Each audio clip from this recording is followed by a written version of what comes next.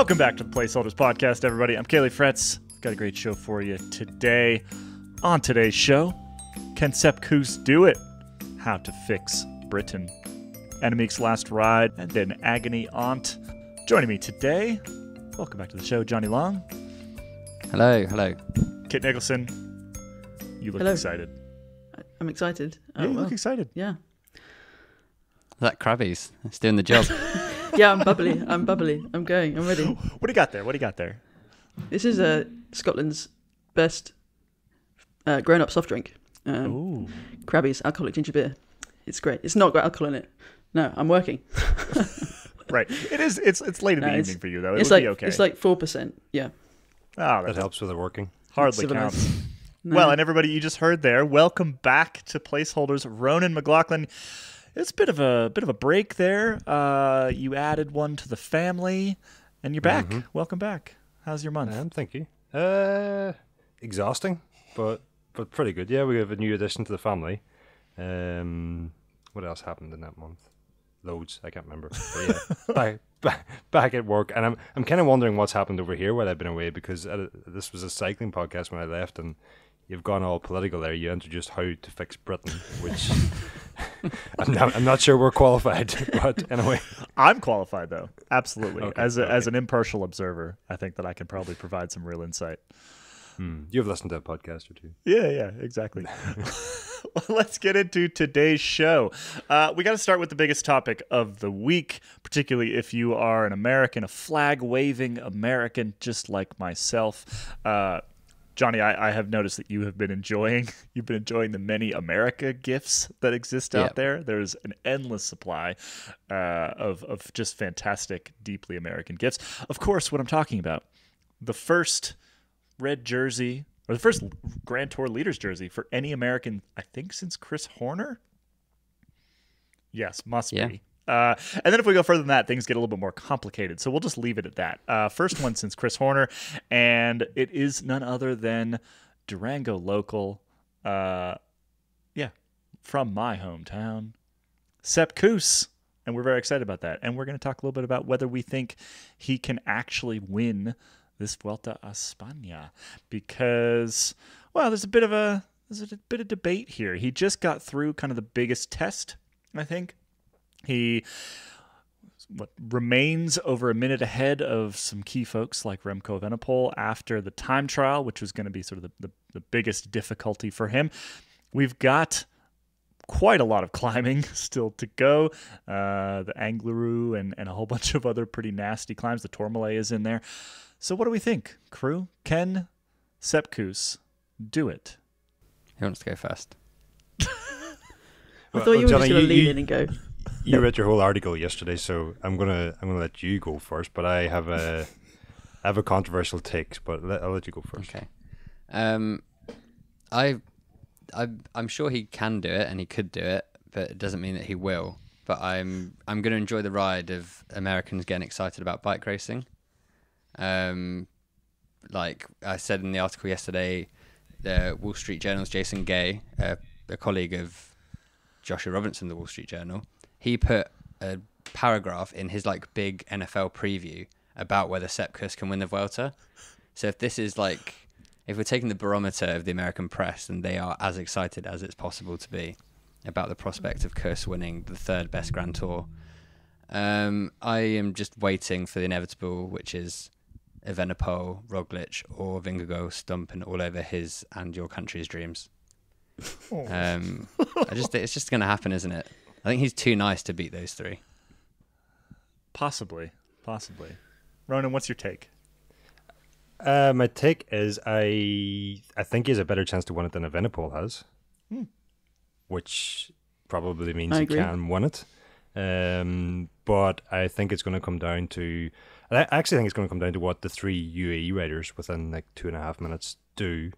If they start playing team games, and Jumbo have to start playing team games, there's a lot of talk about Roglic and what do you call the guy that won the Tour? I've been away for a while. Vingegaard. Ronan's got baby brain. Yeah, there's a lot of talk about those two won't want to steal victory from Kuss, which I think might actually be true. They might not want to, but if UAE start playing the team game and Jumbo have to start marking the team game, then they might not have a chance but to leapfrog unfortunate Kuss, who I think at some point is going to pay for the fact he's ridden 3 Grand Tours, with only really the Giro being on his plan at the start of the Giro. I think it was Giro Vuelta was planned, but then he got like 2.5 weeks through the Giro and they're like, okay, now you're going to do the Tour, and then they got like 2 days out from the Vuelta and like, right, now you're going to do the Vuelta. And I don't think at any point during that time did they say, right, now you're going to race for the win. So I don't know, it's probably different in Kuss's scenario because he won't have raced those other 2 races for the win. There would have been plenty of days where he maybe didn't go as deep as he would have done otherwise, but I still think it's going to catch up at some point, surely. What I think is really, I don't know, compelling, though, is that we are in uncharted territory in multiple ways. First of all, we haven't seen somebody try and do this before. That we have done the research to find out. But also, you know, we know that Kuss is bloody good in the mountains, but for a long time we haven't seen him try and do anything in a sustained way. So, you know, when he's supported riders at the Giro or the Tour, he's had maybe 2 or 3 days full on and then a couple of days off. And he'd always have taken, you know, at the Giro particularly, he took the first week almost completely off. He was just fiddling about at the back of the peloton. So we haven't seen him try and do this really in his career, especially as he famously said goodbye to the GC effort a few years ago. So, I mean, I think it gives a really interesting edge to the Jumbo-Visma situation. I think I imagine a situation in the team bus as Kuss got to the finish, just like kind of the Richard Plugger and Marion Zeman, the 2 top dogs, just kind of looking at each other and just like, what do we do now? Because Kuss was expected to lose red. Plan C. Yeah, exactly. But what I think is great is that, you know, if he does win, which I'm much less doubtful than I was, but he'll have won by accident, which is so perfect for Kuss, I think. Not because he doesn't deserve it or because he didn't put in the work, but because he went into a breakaway as a kind of, you know, you've had a great year, mate. We're going to take it easy today. GC's going to back off, go and get a stage win, and then we'll go and win the race together. But he's now in a position where he might just do it completely by accident. I'm going to contradict myself and then agree with myself again. But I just remembered wasn't he in the top 10 of the Tour until he crashed with like a day or 2 to go. So not much easy days there to finish top 10 in the Tour. But then he has also performed exceptionally in the final weeks of Grand Tours. Pretty much every time he's been in a Grand Tour. Maybe not winning stages, but certainly... I'm thinking back to 2020. Was it Col de Loz with Roglic where he like dropped, waited for him? Yeah, waited for Roglic, and you know he's done countless performances like that. So I think that's the best thing about it. It's just too hard to call, isn't it? Well, and some of the mountains in that final week are, I mean, it's pure climber stuff, right? It's Vuelta stuff. It's this is what we've come to expect in Spain, and it's some of the steepest, hardest climbs of any of the 3 Grand Tours. And he is a pure climber, and he just got through the time trial. So what does this say about Remco Evenepoel? We keep talking about him as like the third option to try to take on Tadej Pogačar and Jonas Vingegaard at their peak, right? And yet he is now about to possibly lose a Vuelta to someone who, as you put it, Kit, is kind of winning accidentally. That's not really the best look for the rider that we've kind of put out as the third option, right? Can I just add that I haven't done that, and then back off a little bit? No, but Kit, I do agree with you. Like I kind of agree with you in that it's fully deserved and fully earned, but at the same time, the circumstances were largely accidental. Like they weren't planning this. Oh no, I meant about Remco being the extra string to the top dogs. Because I mean, to go back to the Vuelta being the climby race, last year's Vuelta wasn't really. Last year's Vuelta was one of those weird anomalies where they just throw in something a little bit different, and the stages were, you know, a lot of classic style stages in a way, and then there were a lot of climbs that ended in plateaus or that weren't particularly steep, and they weren't stacked together. A bit like today's stage, where there was flat, and then like a race in the UAE when it goes up at the end, but it's flat all the rest of the day. So I don't know. I mean, I think Remco is in a much better position this year, in form terms, than he was last year, probably. I think he's a much better rider already. I still don't think he's quite at the level, but I was very impressed with him over the weekend. He knows that he's outnumbered, and his tactic to do that, to counter that, while everyone's still together and they're not trying to rip his legs off in the third week, he's just setting a blistering pace on the front and saying, "I dare you," and that's bold statement, and it's I don't know. I think it's a mental game that he's doing pretty well. The broader picture of what it means is that now Ineos are going to save a lot of money because now they just have to buy Sepp Kuss instead of Remco Evenepoel. And then the Sepp Kuss that we've all come to know and love with his, good nature, laid back attitude, suddenly he becomes like the worst guy in the peloton in pursuit of sort of victory for the Death Star. Do we want him to win the Vuelta? Do we want to lose the Sepp Kuss that we know? That's what we have to really ask ourselves. I'm confident that won't happen. I think he'll be all right. But that's the other interesting point. If he wins it, what happens next? Like, does he go for the Giro? Or does he go back to being a domestique for the two best GC riders on the... Well, two of the 4 or 5, I don't know, best GC riders at Jumbo-Visma? I think a similar question had crossed my mind, and I'm pretty sure Sepp Kuss would just want to, go back to the day job. Yeah. And... I hate this. Enjoy doing what he does so well. I think you're probably right. I mean, the only thing that might motivate him to keep chasing success is those huge bottles of champagne, because he clearly enjoys those. I've watched that every day since it happened, and every day I always expect it to cut off earlier than it does. Like you see his Adam's apples. I don't know how often it has happened, but it also happened after the time trial yesterday. Which he did it again. Sepp was the first time What? Sepp Kuss spent one. This is extra funny because of what Richard Plugo was saying about alcohol at the Tour de France. Poison. Where he called it poison, and he said that the reason why the French never win anything is because Marc Madio lets his mechanics drink beer, and then we turn around big beers, and big beers, and then we turn around and we've got Sepp Kuss just downing.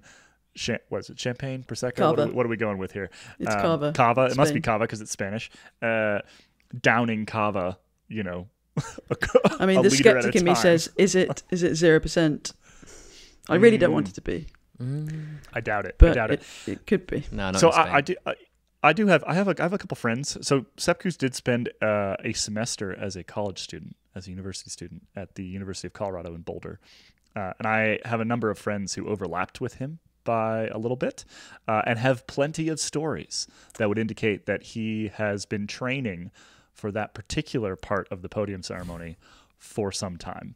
I'm not going to go into details. Did he do a keg flip? I don't know what that is, but that's what you do in American colleges. You could definitely do a keg stand. You could do a keg stand.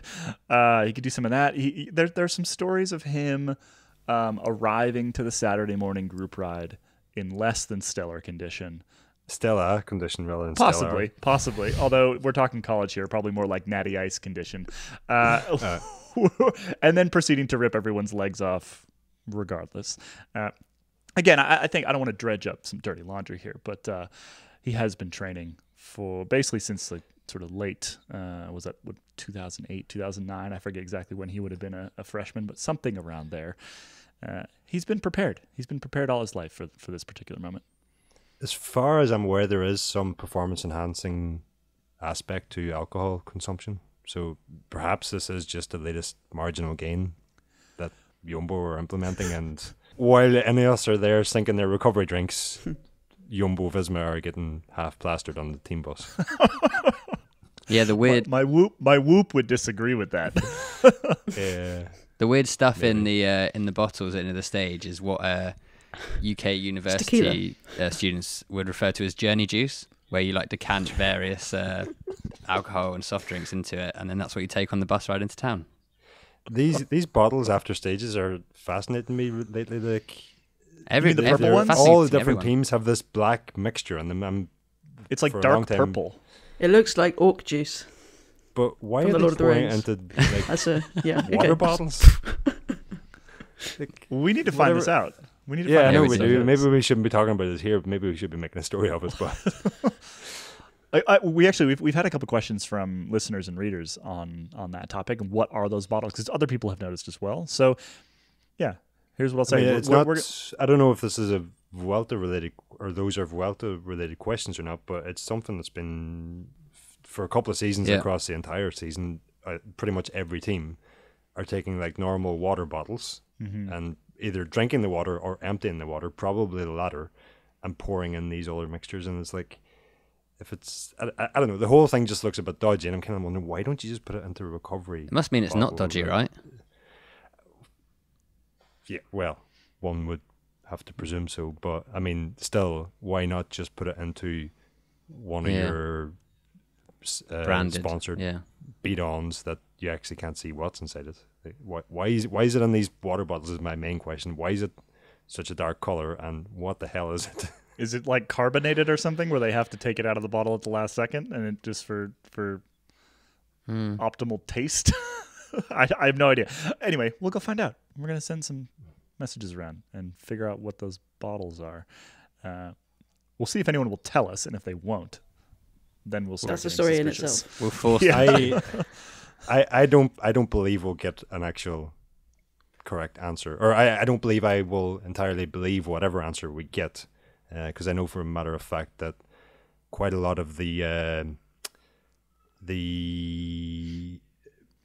drinks bottles that various sports stars use, a famous energy drink, blue and silver branding, doesn't usually have that drink inside the bottle.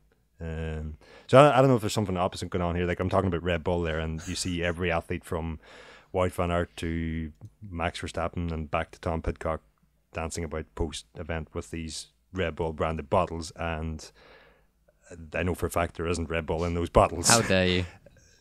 So maybe the bottle that has no branding on it and is transparent does actually have Red Bull in it. I don't know. Wow. There's just lots of little bottles floating around cycling right now. Like I watched a small bottle of something fall out of the back of I think it was Davigadu's pocket at the top of where were we when there was a Altiport this year? Oh, When is there not Portugal. an Altiport? France. Yeah. Well, that's We were in also France true. somewhere. Anyway, it was up there. Yeah, watch the little bottles fall out of there, and then like the Swanee ran back and got it. They care about these bottles. It's always a good sign when there's loads of little bottles floating around in cycling. And that they can't leave them on the side of the road. Mm-hmm.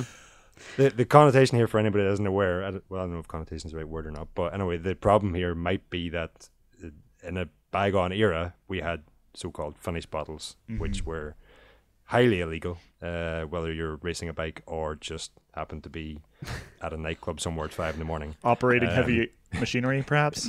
Either way, they contain prohibited substances. And now, the flip side of that is that you can get things as simple as magnesium in test tube shaped bottles that looks rather dodgy, but it is just magnesium.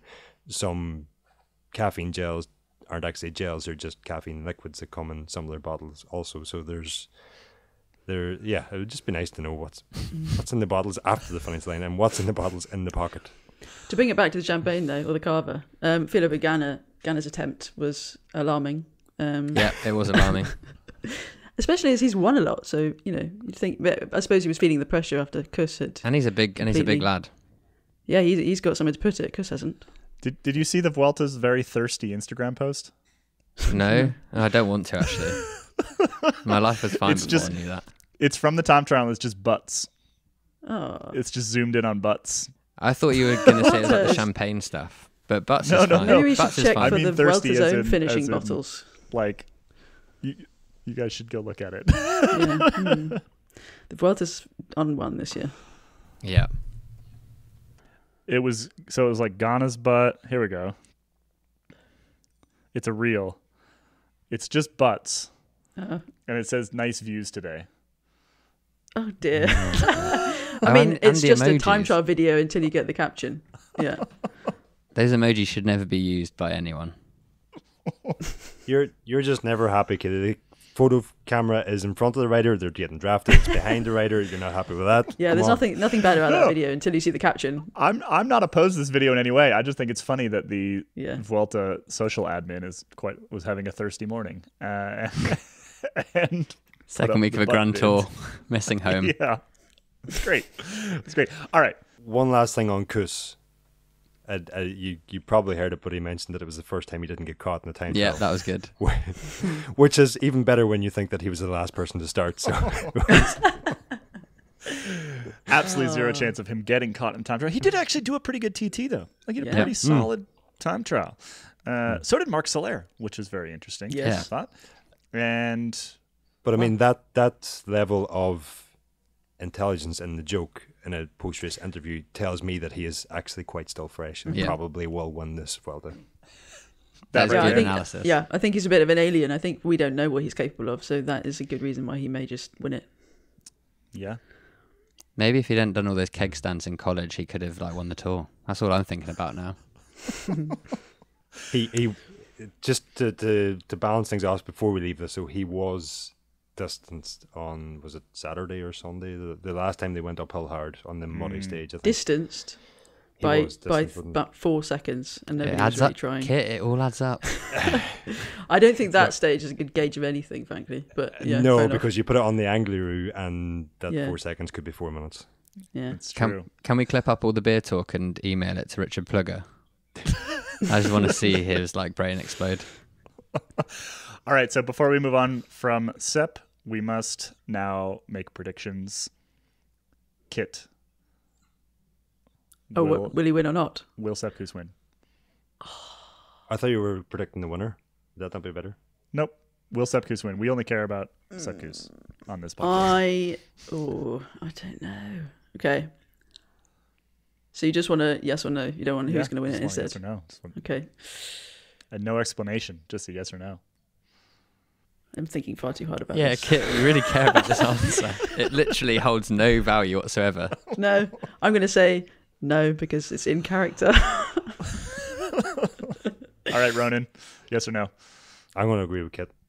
No. Johnny? I wish I was wrong. I hope I am Yeah, wrong. likewise. That's why I thought so long. I'm gonna say yes because I want to send so many of the American gifts I've found out into the world. They're so good. You guys have so many flags. We have a lot of flags. We should have started a flag business, not a media business. I'm going to say yes because I got to root for the hometown hero. I got to do that. Like I'm watching all my friends post them up on Instagram. This is the most exciting thing that Americans have had in cycling in quite some time. We've been downtrodden, our poor tiny nation, downtrodden in the pro cycling landscape. And it wasn't even your fault. Finally, we have some hope. Finally have some hope. I hope you're right. Yeah, but me too. It's just I really think he won't win it. Not because he's not capable of winning it, but just because Jumbo have been so flawless this year, and that's just not Jumbo. So I reckon UAE or someone's going to win this Vuelta. Despite the fact that Jumbo have the 3 best riders. Wow. Something just has to go, like they can't go 3 Grand Tours in a season without like having a pit stop at the wrong second or the Saturday or whatever, something. That was the director back to 20. Anyway, you know what I mean. Kaylee, if Kuss gets close or he like does it, are you going to start putting up like banners in Durango? Is that, or is there someone already you think will start doing that? I think there's 100% chance of some sort of banner being hung across Main Street. Will you have a Sepp Kuss day? Probably. Will you start liking the Vuelta, Kaylee? No. Kitty And on that already note- likes the Vuelta. I just You all think I don't like the Vuelta. I like the Vuelta. It's just smaller. I like the No idea question about that. if Kuss wins it or like there's a final stage that they decide to put the coverage on at like an Outback Steakhouse or whatever you guys have over there, and there's just like all these dudes watching Sepp Kuss win the Vuelta. The Yeah, Diamond You know, Bell like Saloon. watching parties. It could be the Diamond Bell Saloon, perhaps downtown. I don't think they have televisions. No, actually, the place to go watch Sepp Kuss win the Vuelta would be head down to the ranch, El Rancho, downtown. We do a El watch party Rancho. there. El That's Rancho. so perfectly American. We'll Go do an Sepp official Kuss. watch party there. All right, I am cutting us off. We're going to take a quick break.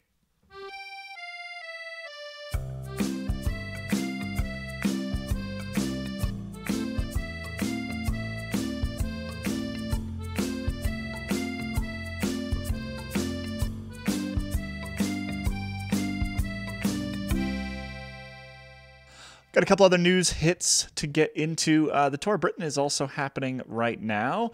It's a bit of a weird one. I mentioned at the opener of the show we were going to fix Britain here, and what I actually want to talk about is, so we've got like a string of sprint stages. Olav Koy has won 4 as of recording. Could be more by the time you actually listen to this. It doesn't seem like the best way to put together an exciting bicycle race. Any suggestions for the organizers? Johnny, Kit? A lot of people have been piling into the organisers, which is just unfair, but that's the internet. It's really hard for them to actually organise the race because of the costs of getting roads closed or like the councils or areas that will actually have the race. So people were saying, oh, why don't we find some more sort of uphill kilometres or whatever? But the fact is that those areas, maybe they don't want the race or it's too expensive. It's the same with having time trials. Like putting a time trial on and closing like a route is just too much money, especially because the Tour of Britain don't have a sponsor this year. So they're doing the best they can. They've got Wout van Aert at the bike race, Tom Pidcock. But the big problem is they don't have any bonus seconds. I mean, Olav Kuj would probably have a unassailable GCD by this point, so maybe it's a good thing. But until probably the final stage 8, like 50 riders are all going to be on the same time. And I can't tell if I like it or not. I think it's I think it needs to be applauded that they're actually keeping this race going, because for sure. It is incredibly difficult to get any road racing happening in the UK these days.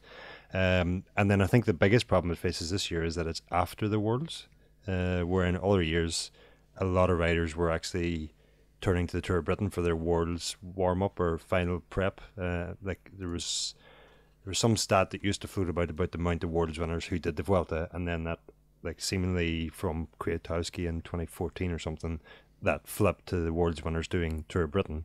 And with no Worlds this year, I think it's affected both the Vuelta and Britain, if I'm honest. And I don't know, there's just something about this year as well with, I don't know if it's just us or if it's everybody or what, but Tour de France Femme, Worlds, that whole block is just like, to sit down and watch more racing on TV now is not easy. Yeah, you need a really good reason. Well, no, that's not quite it. But you need something to tune into. Yeah, and I normally do, like I did the Tour of Britain 3 times, so I love the race, have fond memories of it, and usually tune in for that reason alone. But yeah, it's also great to see with the support on the side of the road, because that won't change. And you get people decorating their gardens and making huge banners for the local riders. So it is reasonably well supported by the cycling fans. But yeah, I mean, they have to do rolling road closures to make it viable, and it's just, I don't know. It's a shame that it's had to be this way, and that they couldn't have a hilly stage interspersed with the sprint stages. I'm sure it just comes down to what's going on in the areas that they're going to, and all the logistics that are involved. But yeah, we need a big one-day classic or something just to get the UK excited and local councils excited, and just, I don't know, drop one into. Ride London was so exciting. No, I don't mean Ride London. That was a bit, well, it was better than the first 4 stages of the Tour of Britain though, with the. But yeah, I don't know. Bring a race up to Scotland and have some gravel sections. Yeah, or Yorkshire Dales or something. Yeah. The last time I did Tour of Britain started in Peebles. There we go. That was.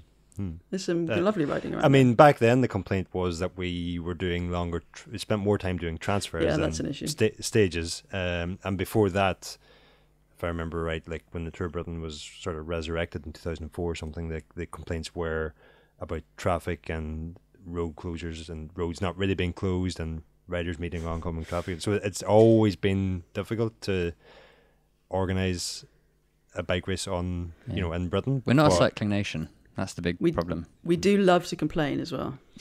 Yeah, and people hate cyclists. Yeah. Yeah, I mean, this all sounds quite familiar for the American scene, which is why we race around office parking lots. Yeah, remember Brits, it could always be worse. Johnny, you've been to Tour of Britain previously. Yeah, I did me and my dad did the whole thing as a holiday 2 years ago. It's great fun. Perfect. So you did the whole Ross this year as a holiday with myself. Yeah. So I want to know which is better, the Tour of Britain or Ross? Ooh. My dad is in the other room, and I hope he's not listening. But the Ross was great. Yeah, the Ross is great. But The one thing I do like about the Tour of Britain when you're watching on telly, though, is just seeing all of these, like, there's at least a few superstars on the start line, and they're just like riding past like normal everyday high street brands, like big Sainsbury's and stuff like that. And I just wonder if then they learn what those things are, the things that are normal to all Brits. Like Wout van Aert, does he know what a Sainsbury's is now? And for some, like, he must go to, and like in the evening he goes to bed in like a Travelodge. This is very low stakes. It's not. I would class it as whimsy. That's a perfect word for it. I'm pretty sure Tour of Britain introduced me to Premier Inn hotels. Beautiful. So that probably does. Exactly. See, probably does happen. They've stuck out in my mind since Tour of Britain. They never sponsored Tour of Britain or anything. Just we stayed there so often. It's British culture. That's what it is. Costa Express self-service coffee machines in the receptions, and yeah, that used to be high tech. About 10 years ago, that was the cutting edge of technology. That's the primary source of most of the Costa cups that I have in my house. But yeah, since then, like it's one of the main reasons I only ever stay in Premier Inns. Do your sort of budget hotel options have the automatic waffle machines that are popular in America? No. Or are you missing out? We don't eat waffles. We eat proper breakfast. We eat crumpets. We don't have pudding for breakfast, Kaylee. We have real food. Waffles are delicious. I think a lot of them do have those automatic machines, but then, hangovers and vomit and stuff, and yeah, they're eventually they're not there anymore. Last bit of news for this week, and we're not going to spend too much time on this because there's going to be a fair amount of time spent on it on Wheel Talk this week. But this is Annemiek van Vleuten's last race on right now.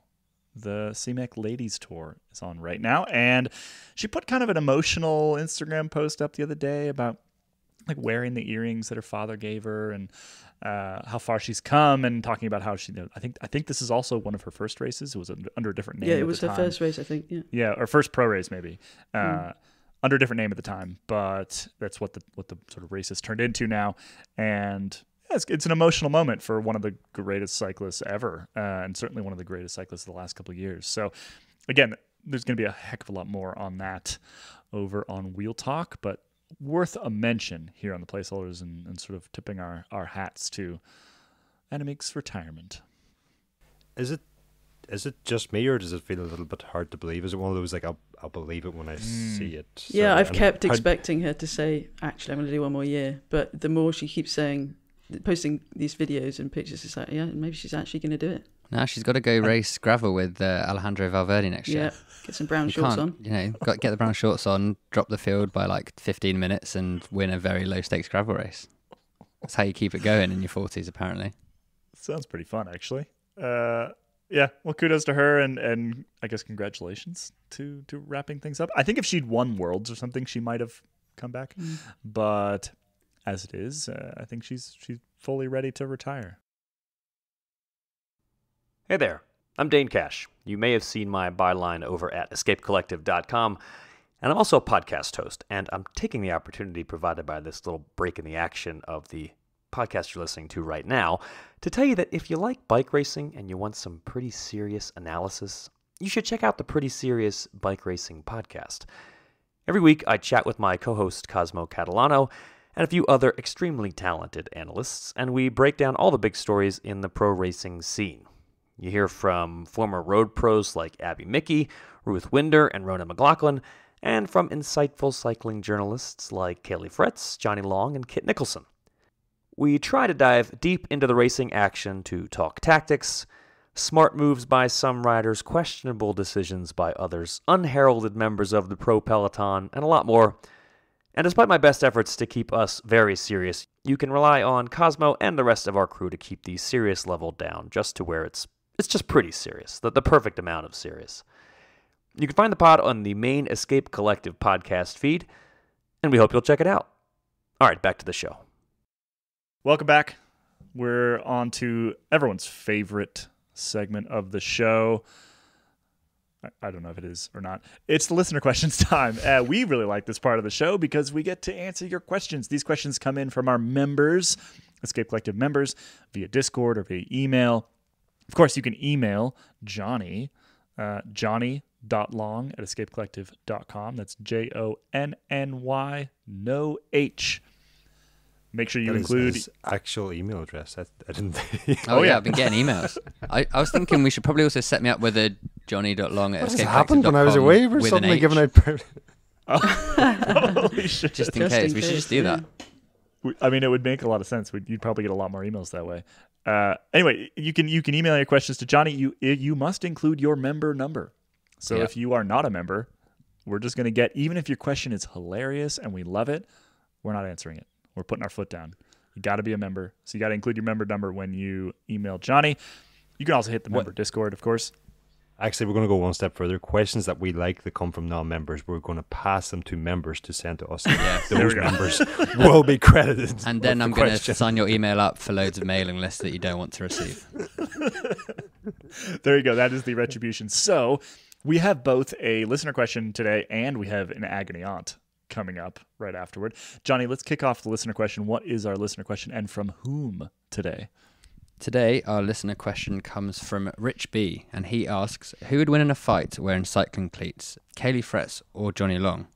Also, same question for all combinations of staff.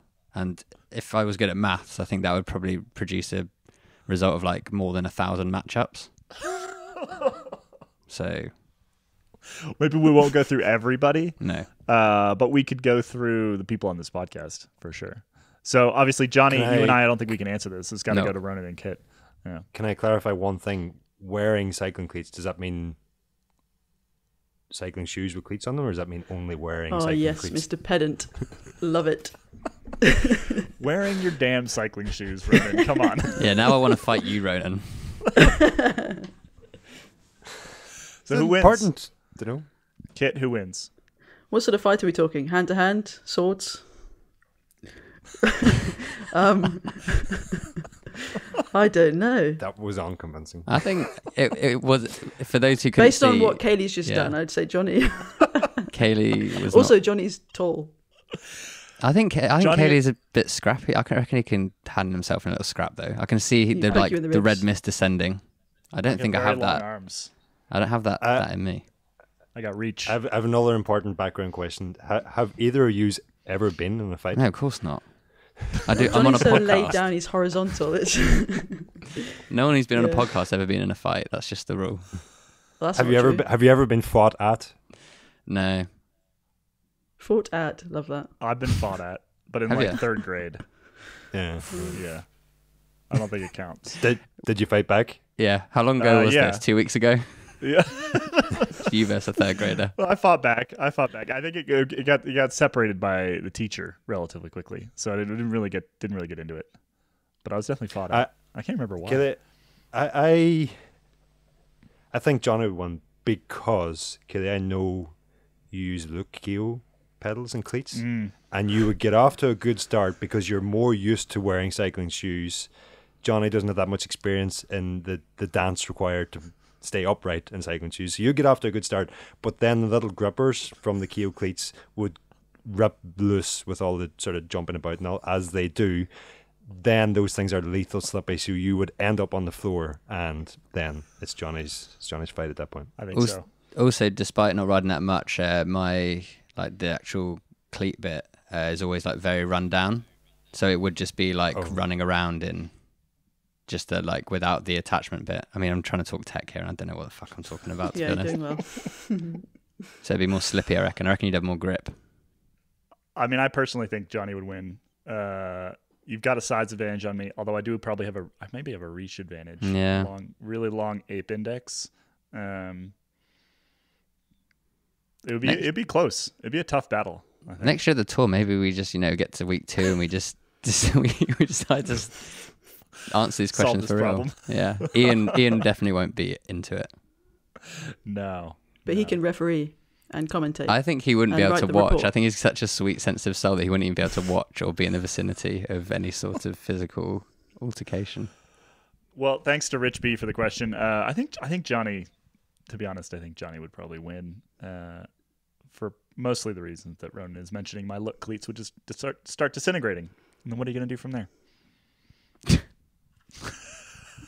It's an impossible to answer because I can't imagine either of you's fighting. with anybody, not just with each other. I don't know. I feel like I feel like I saw Johnny come pretty close to fighting some Danes. Oh, I did, yeah. And that's the other reason why I think Johnny would take We've it. only got one I Dane. saw the red mist descend. That's true. Actually, night at the Tour I was de France. ready. I was ready because he was very rude to Josh. He was extremely rude to Joshua Robinson of the Wall Street Journal. Yeah. And we will fair not enough. stand for that. So Johnny is the winner. Thanks to Rich B for the question. We have an agony aunt. I'm still not entirely clear on what this is. It's a Dear Abby, I think, is what we decided is for the American listeners out there. Okay. So what's our question, Johnny?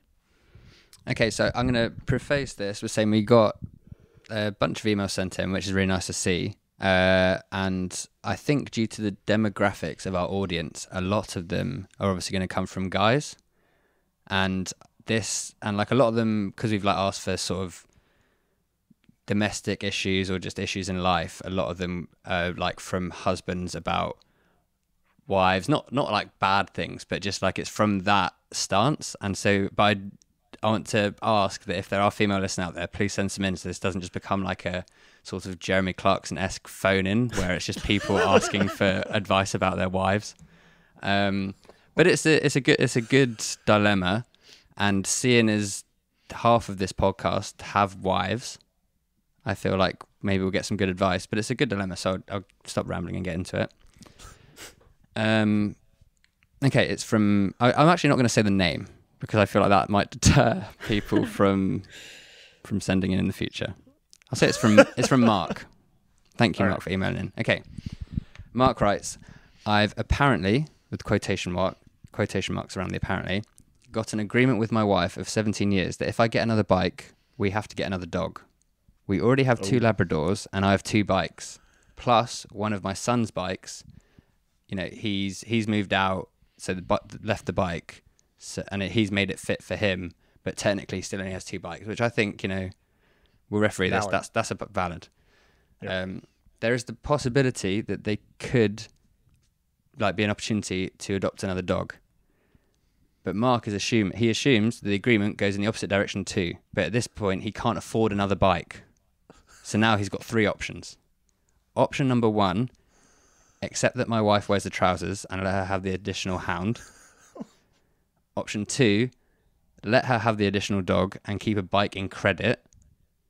Number 3, dig my heels in and say no, as another dog will likely prevent me being able to afford the additional bike in the short to medium term. He wrote dog as the additional dog, but I think he meant additional bike.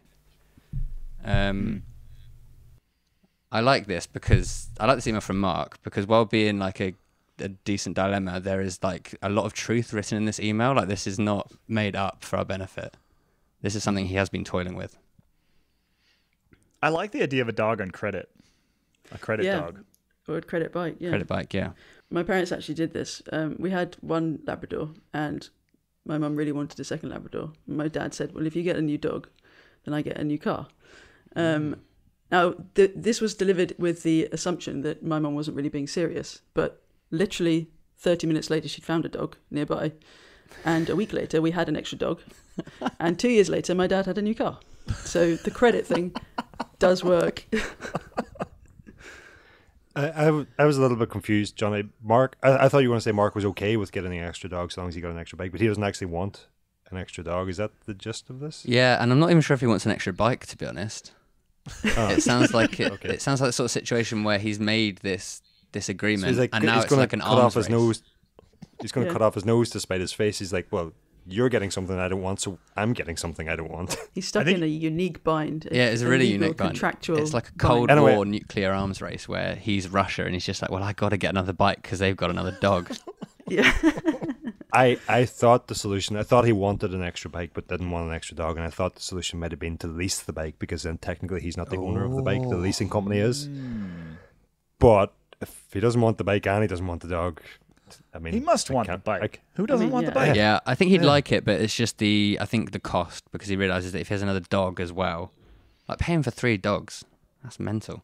And then on top of the bike, I imagine that would impair his quality of life quite a bit. How expensive is a dog? Well, once you've got Well two, a third expensive. one is probably not going to be that different. That's but true. they do cost a lot to insure Yeah. if you do that. Which To You even have to insure a dog? yeah. yeah, well, Oh, they God, yeah. get sick, don't they? Yeah, Oh, it's vet's like bills. medical insurance And for your then dog. and then Mhm. it, going and getting them vaccines and stuff. Just to be clear, the NHS doesn't cover dogs. No. So you have the American healthcare system, but only for dogs. Yes. Yeah, pretty much. Well, all animals. All animals, yeah. Yeah. Interesting. I still think that the bike on credit, get the dog, 3 dogs, you got economies of scale coming into play at that Yes. point. You're buying the big bulk dog food bag. You've got all these other things going on. I think you can do 3 dogs, and then somewhere down the line you now have a new bike in your back pocket at whatever point you so desire. Maybe there's some new technology coming down the pike that we don't know about yet. You're really going to want this new bike. It's in your back pocket. That's what I think. I hope he's not as hoping for actual serious solutions here, because first of all, the one I already proposed, leasing the bike, yeah, do not do that. Secondly, this next proposal I think solves the whole equation, because if he had 3 dogs and had to get an extra bike, surely the solution is to get a cargo bike, and then he can take his 3 dogs in the cargo bike. And They're Labradors. who doesn't want a cargo bike? I mean, you Yeah. could take them in the cargo bike to the place that you want to go for a walk. You get a bike ride. You get a new bike. You get an extra dog. It's all justifiable. And then you Everybody's launch happy. an Instagram page of dogs in a cargo bike. Oh, you yeah, build then you're an you build that influencer. account. You then start Cargo selling like dogs. affiliate brand deals, whatever, and then you have the money to then buy as many bikes and dogs as you want. And then next thing you know, $1 billion company. You're running your own podcast and agony aunt because it worked out for you. Yeah, exactly. Well, we solved it. There you go, Mark. There's your a big like bucket cargo bike, like a Bachfeets, right? Yeah. So you can When stick all it's 3 dogs in there. when it's successful, send us your Instagram handle. Yeah. When, Yeah, when you're making a Plug it. yeah. Yeah, keep Or us you can sponsor updated. us. Yeah, We'll give keep it us a reshare. updated on that. I hope that also hasn't put people off sending dilemmas in. Maybe this is our one and only Yeah. agony aunt. I was also thinking I won't be here every week, so the answers will be better in future. No, we need more agony aunts. We need more of your dilemmas. Make sure you email them over to Johnny. I was also thinking that we could have branded this segment agony aunt, but spelt it like Nikias aunt, and then read the questions out in a German accent. But I thought that was too much. Ooh. But I just wanted to let you know that option was on the table, and I chose the sane path. I think if Nicholas Arndt rides the tour next year, then we come to the tour armed with questions that we get him to read Yes. and record them, and then we use them for the rest of the year. That's so good. All right, we have a plan. Thanks, Mark, for sending in your question. If you have a dilemma that you need us to solve for you, send those emails over to johnny.long@escapecollective.com or drop them into the thread on the member Discord. We'll answer your questions in the coming weeks. I've just realized the problem with giving out Johnny's email address, Hmm. and that doing that, you've also given out the format for our email addresses. So you have actually given out everybody's email address. If you hadn't said that, Ronan, we could have gotten away with it. I'm just trying to fill your inboxes in the way that my inbox is filled. I don't think Spread it's the love particularly here. difficult to unpick. If somebody Yeah. really wanted to get hold of us, they'd be able to work it out. Plus, Ronan, your name's kind of confusing. Are there 2 dots in it? We don't know. Could be. Is it MC.Laughlin? No comment. There's an umlaut over the U. That's all I'll reveal. Yep. All right, email Johnny, and we're going to take a quick break and be back with your weekly pain.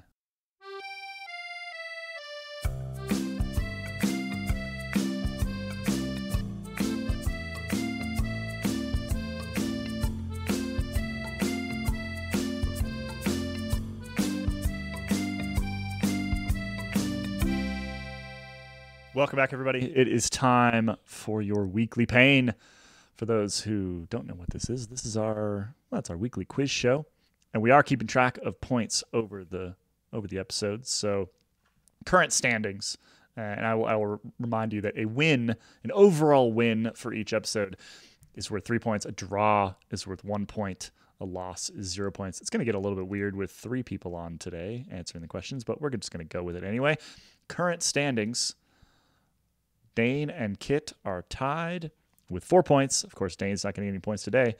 We've got Johnny with 3 points, just behind Ian with 1 point, and Ronan, of course, with 0 thus far. Opportunity to come back today. I mean, I've got a 0 so far. That isn't all that bad. I can only really lose from here, and then I've still got 0 at the end, and I've actually been on a podcast that is looking very bad. Then. I believe in you. I believe in you. So for today's show, because we have 3 contestants, we're going to do a little round robin, and I am going to select a category of rider or team or something like that. Our contestants must guess or come up with somebody in that category, and we will go around in a circle until somebody can't anymore. Once you can't provide an answer, you're out. Last one standing wins that game. We're going to play 3 games. Whoever has the most points at the end of that takes all the marbles. Because I'm so competitive, I know I'm going to be so annoyed when I don't win. Yeah, I can feel my heart rate rising. They all lean forward at their desks over top of their microphones. All right, so we will go around a circle, and we're going to start with Johnny, this one, and then Ronan, and then Kit. We're going to go around that circle until you cannot provide me with a name. The category is, as of stage 11, that is Wednesday's stage of the Vuelta a España, riders in the top 20 on GC. Johnny, you're first. Sebastian Kuss. Sebastian Kuss is indeed in the top 20. Ronan. Juan Ayuso. Juan Ayuso is indeed in the top 20. Primoz Roglic. Roglic is. Johnny. Remco Evenepoel. Yep. Ronan. Why can I not think of any riders? The guy that won the Tour, Vinigo. Vinigo is indeed in the top 20. Kit. Lenny Martinez. Lenny Martinez is indeed in the top 20. Johnny. Geraint Thomas. He barely. He is indeed in the top 20. 18th place for Geraint Thomas. Ronan. Almeida. Almeida is indeed 6th place. Kit. Vlasov. Vlasov is in 10th. Yep. Johnny. Marc Soler. In 2nd. I was waiting for that one. Ronan. There's only a couple left. Hugh Carthy. Hugh Carthy is indeed. Wow. Nice one. Only because he was on the attack today. He's in 13th at the moment, 456 down. Kit. Enric Mas. Mas is in 9th. Johnny. Jan Utebrücker. This is actually quite impressive, the 3 of you. We're going to get all of them. Yeah, we've been working. That is correct. Ronan. Landissimo. Oh. Landa is in 11th. Oof. I'm pretty sure that's me checked out now, though. Kit. This is tough now. Trying to think through the teams. 3, 2, 1. Kit's out. We're over to Johnny. What do you got? Shit. I'm gonna go with.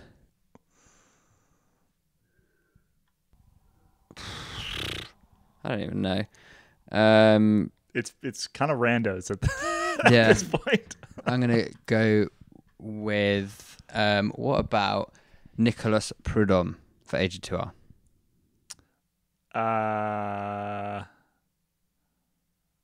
No. Oh, Ronan. You're out. All right. What a great Ronan. debut. Ronan, all you need Oh yeah, is he's to got give me one. Get one this time. Oof. Yeah. Yeah, Kit. Lenny Martinez has been guessed. Oh yeah, I did. Shaking my head.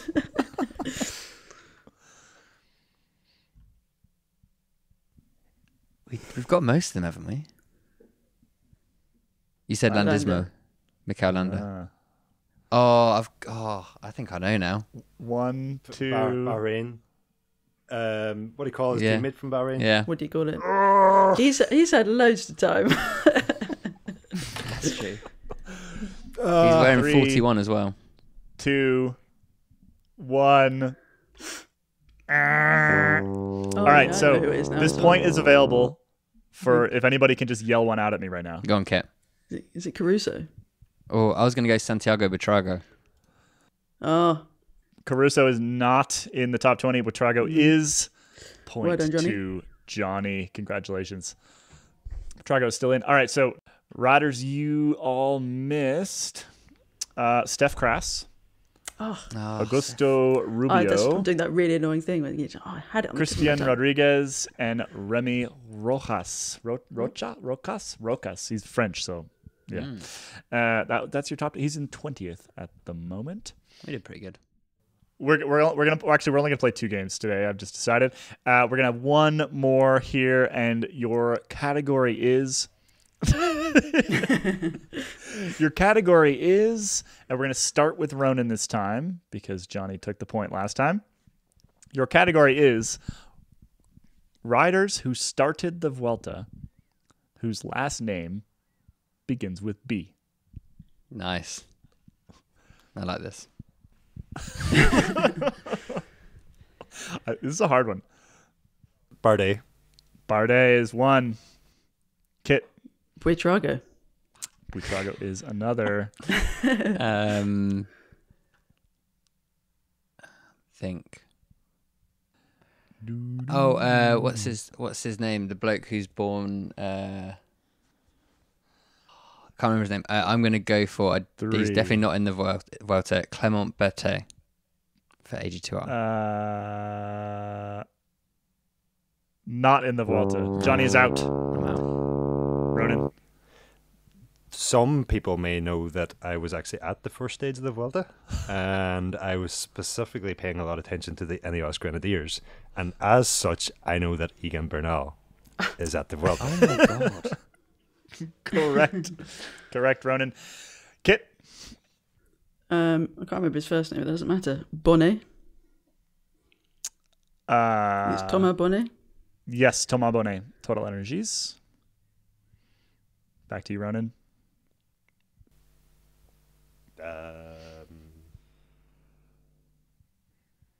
First name or second name? Second name. Last name. Has to be surname. Yep, surname. And it has to be B. Just buying time now. Yeah, I don't know. I'm tapping out.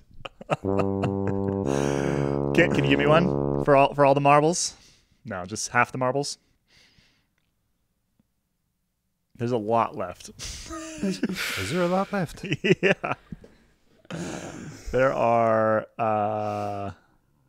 17. Oh, I've just total. thought of one. Let's do it, Johnny. I'm pretty sure I thought of one also. If Kit doesn't have one, we'll go back to you, Ronan. I don't know why his name's popped into my head. It might be he might have been at the Tour of Britain, but Cyril Barth. Oh, he's a big B guy. Cyril Barth is in the Vuelta. Oh, what a shout, Kit. That is great. Unbelievable. That is knowledge there. All right, Kit. So we have 1 point to Kit, 1 point to Johnny. That is a draw. Unfortunately, Ronan, you remain at 0 points. Both of them get 1 out of today's weekly pain. I told you it could only get worse. I was going to think of, because he always strikes me as such a peculiarity, I can't remember his first name, but Ball. He rides for like one of the Dutch guy who rides for one of the Spanish teams. That's who I was trying to remember, because I remember when he's the one. Oh, he's the yeah. lowest altitude guy at the Vuelta. Yeah. Because it's -1 meter of altitude he was born at. A born Really? at, yeah. He probably doesn't live there. I think he lives No. in Spain now. That's what he's always with Spanish teams. Yeah, Burgos. Yeah, I've seen him at All of the Bs. At the, B at the names. start. We had Baggioli, Balderstone, Ballerstedt, Barcelo, Bardet, Barnecchia, Bart, Battistella, Wow. Bayer, Good work, guys. Berhe, Bernal, Bernard, Bidard, Bissiger, Bol, Bonnet, Bouchard, Buchmann, Buitrago, And that's it. Quite a lot of B So names. annoyed I didn't get Bussiger. Yeah. Yeah, you should have got Bissiger there, Brennan. Hey, you don't know what the pressure's like when you're like on screen and they're asking questions and you're supposed Brennan, to come we up and answer. I know exactly what it's like. Yeah, you do. Yeah, that's right. Why do you think I host the game? I don't have any interest in pointing the other direction. All right. Thanks to everybody for joining us on this week's episode of the Placeholder Podcast. Thanks to Johnny. Thanks to Ronan. Thanks to Kit. Thanks to all of our members out there. You make this possible. If you're not already a member, head over to escapecollective.com/join. It is very reasonably priced, and you get lots of things. You get the continued existence of this podcast. You also get access to all of our fantastic content on escapecollective.com. You get amazing galleries from the Handmade show. You get all of our Vuelta coverage. You get all sorts of stuff. So head over to escapecollective.com/join right now. And we'll be back next week with another episode of the Placeholder Podcast. Bye-bye.